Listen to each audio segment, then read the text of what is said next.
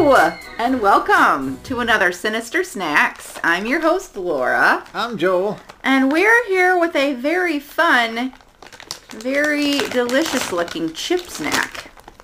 Lay's has their new flavors out, as they like to do every year. And it is Miami inspired Cuban sandwich. Cuban? Cuban. I love a Cubano. Yeah. And the Cuban chips that they have at Aldi's are some of my favorite chips. I'm very excited. So I'm apprehensive, but excited. Yeah, he loves the Cuban chips at Aldi's. I do. I don't remember the brand, but they're one of my favorites. You want to take the first whiff? Smells like a chip. Smells chippy, but yeah. It does smell like porky.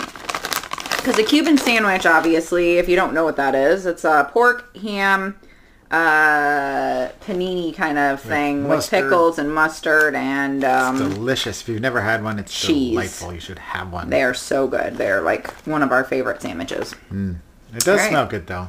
Yeah. Cheers before you chew. Cross your fingers.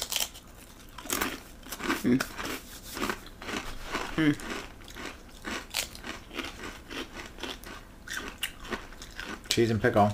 How do they do it? Magic. I'm going to say it's magic, not The Gathering, just magic. Mine didn't have a ton of seasoning on it. Still good. That one had a little bit more. I got to try one more and then I'll make my determination. This one I feel like has sufficient enough. Ooh, that's tough. I'm going to go. That one had more pickly stuff on it. I lied. 4. That one had a lot. It's interesting.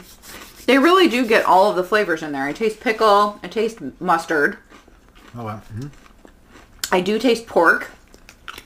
A little bit. Now the flavors are a little inconsistent. Like, oh, sorry, look, the sun's out. See, sun's out, guns out. Sometimes it's a little bit more of one flavor than the other, but I guess that's to be, if you're biting into the sandwich, it's the same situation, I suppose. I see you sneaking the chips. I had an extra one. I had 4. I had 5. These are good. But I like them. For Lay's, it's above average, number 1. Agreed. And I feel like I don't really have a lot of complaints. Now, if I was to compare it to the other brand, which I wish I remembered the name of that, and we're going to have to close that. Clancy's? Yes. It's Aldi. Those are better. Those are better. Yeah. But if you see these in the store and you're like, I want some Cuban sandwich chips, and they don't have an Aldi's near your house, I honestly can say really what would you give them on a scale of 1 to 10? 1 to 10 of the Cubano Chippos. I'm going to give it a solid 7. Yeah, same.